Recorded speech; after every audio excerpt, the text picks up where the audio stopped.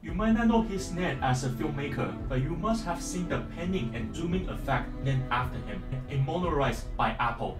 Born in 1953 in Brooklyn, New York, Kenneth Lauren Burns is best known as a legendary documentary that has examined nearly every era of American history.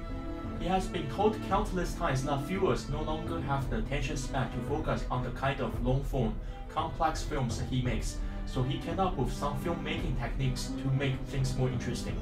Since earning a BA in Film Studies and Design in 1975, Ken started working as a cinematographer for the BBC. Over his 40-year career, he garnered several awards and produced some highly rated documentaries such as Brooklyn Bridge, The Statue of Liberty, Baseball, and most notably, the Civil War. As of October 2022, it is estimated that the 69-year-old Ken is worth $3.5 million.